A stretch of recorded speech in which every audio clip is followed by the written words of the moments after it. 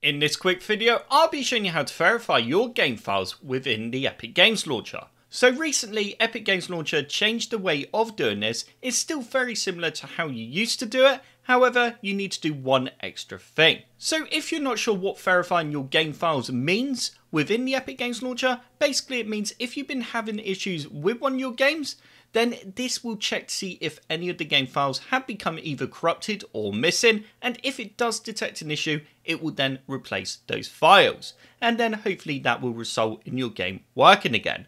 It basically saves a lot of time because it means you don't have to uninstall the game and then install it again, which if you've not got a very good internet connection can take a very long time to download that game. So the first thing that you need to do is open up the Epic Games Launcher, and once open you then need to find the game that you want to repair the game files for. So I'm going to use Rumble first as the example, so I'm just going to filter out Rumble first. Once you've found the game, you then need to click on the three dots.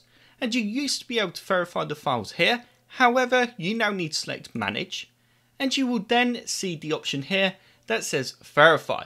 So you need to go ahead and click onto this button, and then straight away you can now see that the files are being verified, and once finished I will then be able to launch the game again, and if it did find any issues with the files it will just automatically repair them.